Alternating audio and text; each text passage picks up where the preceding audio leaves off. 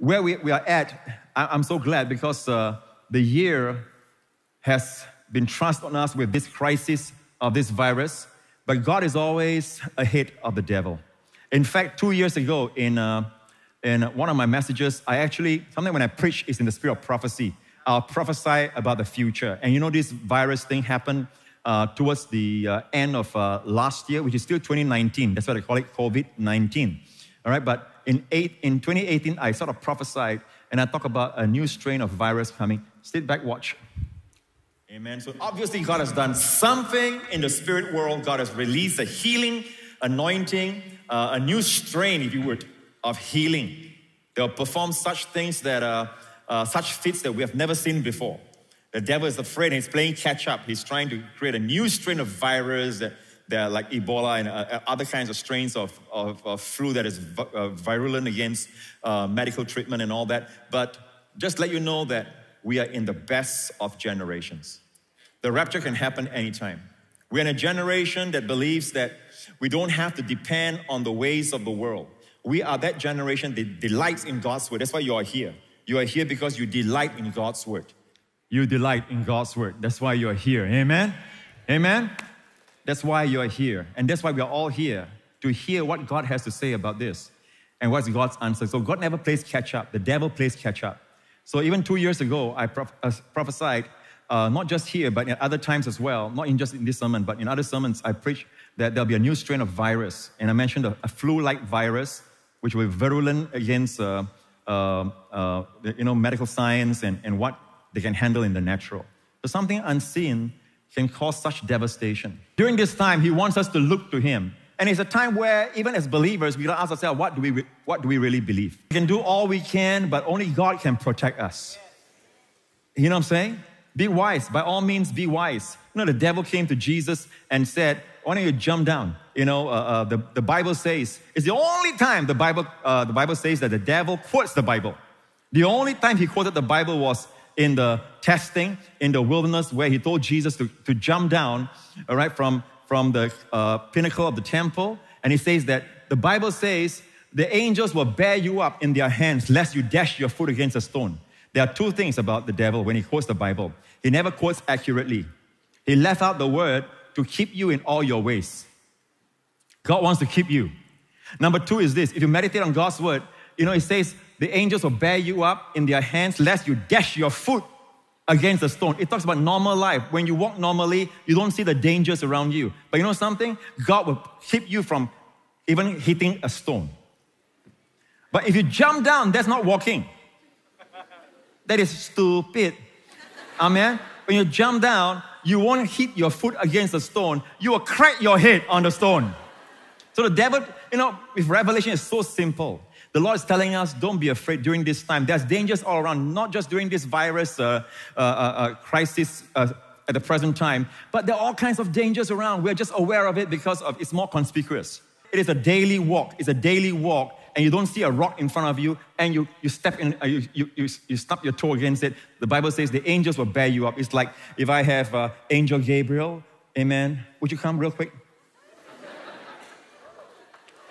Pastor Joe, will you come? Will you come real quick?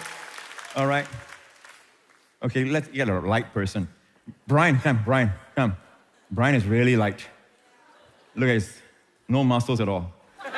By the way, this is called wings. Okay, now watch this. All right, left and right. Okay, left and right. You're in the center. Okay?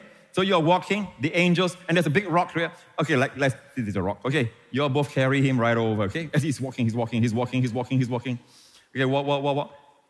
He don't see the rock. Okay, normal. He doesn't know what happens, amen? This is what it means. They shall bear you up in their hands, lest you dash your foot against a stone. Amen? Yeah, this guy's body is ripped, I'm telling you. That's why he's a security guy. And breathing hard? You need to exercise more. Okay. All right, so Jesus said in Luke 10:19, I love this verse, behold, I give to you authority to trample on serpents and scorpions and over all the power of the enemy. God will always make sure the devil is at your feet. Amen. And then you just trample him without realizing. In other words, go by your own way, walking with God, and don't worry about the devil. Amen. Some people are always conscious of the devil. Don't have to be conscious of him. You just go your way, and then if he's in your way, you will trample on him. You will trample on the serpents and scorpions. This reminds you of Psalms 91, right? Am I right? What does it say? You shall tread on the lion and the cobra, the young lion and the serpent you shall trample underfoot. Amen. And I love this verse. It says, notice that it says, I give you authority to trample on serpents and scorpions. Jesus is talking. And over how much? Over all the power of the enemy, and nothing shall by any means hurt you. In the Greek, by any means is a double negative. Very seldom you use double negative, but when double negative is used, like for example, the Lord shall not, blessed is the man to whom the Lord shall not, is double negative, impute sin to him. The righteousness of faith that David describes, that all of us have. Now, same thing, nothing shall by no means in any way hurt you. When are we? I greet everybody in the mighty name of our Lord Jesus Christ. I really thank God. God has given good opportunity to preach rightly dividing word of truth. So, who is called Joseph Prince, and he gave false prophecy, and he speaks, God spoke to me. In 2018, because God is going to send coronavirus, I am going to give prophecy. If really God has released this prophecy by Joseph Prince, and God has to release by every person. But he says, and God spoke to me and he showed me in 2018 because coronavirus will be happen in the world. And how can he say this word? If it's really true, how he has to speak again when corona will be stopped. Really, if he has that kind of power, he has to speak when coronavirus will be stopped. He gave prophecy in 2018, but he has to give prophecy again, it will be stopped.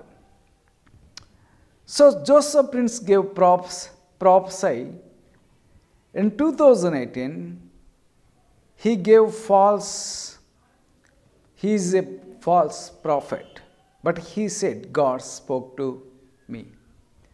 But the Bible says God doesn't have partiality. God can speak to everybody. Even God can speak to me, God can speak to everybody. But God doesn't have partiality. The Bible says there is no partiality. But he says God spoke to him. Why does God have partiality to speak to everybody? Because God doesn't have to speak to everybody. The word is with us. The word is in our heart. The word is in our hands. Therefore, God doesn't have to speak to nobody. God doesn't have to speak to anybody because of the word is God.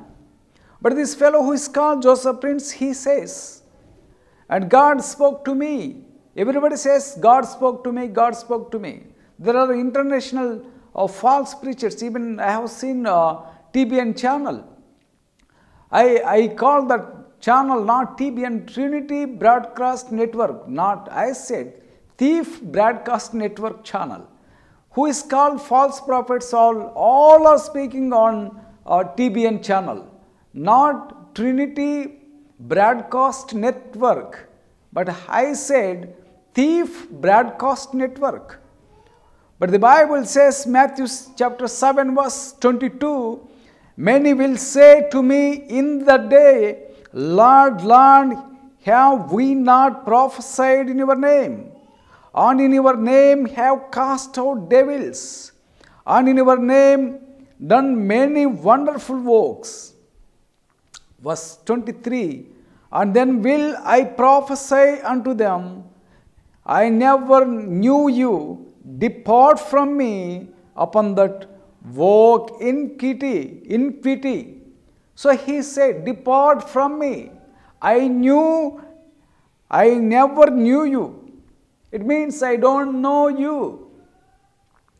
But many people will come, they will give prophecy.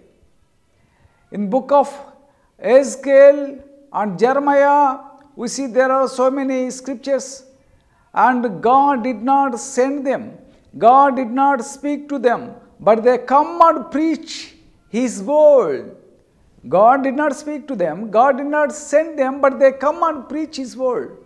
The scriptures says very clearly about false prophets. And he is a false prophet, therefore we have to understand his false prophecy. In 2018, really if God spoke to him, God can speak to everybody, God has to speak to everybody. So God did not speak to him, but devil spoke to him. He misunderstood that God had spoken to Joseph Prince. We see one more scripture, James chapter 4, verse 14. Whereas you know not what shall be on the tomorrow, for what is your life? It is even a vapor that appear for a little time, and then one is away. But the Bible says, what shall be on the tomorrow? You don't know what will be happen in the tomorrow. Today is our day, not tomorrow your day. But the Bible says, what will be happen tomorrow? How many people are died by coronavirus? He has to prophesy. Almost 2 million people or 20 million people are died by coronavirus. God spoke to me in 2018. He has to speak that word. So he is a false prophet and he gave false prophecy and getting lot of money. All Singaporeans were deceived all Singaporeans were deceived by Joseph Prince and his doctrine and his preaching. My beloved brothers and sisters, he is a false prophet. You have to recognize him. He is a false prophet by his doctrine. Thank you so much.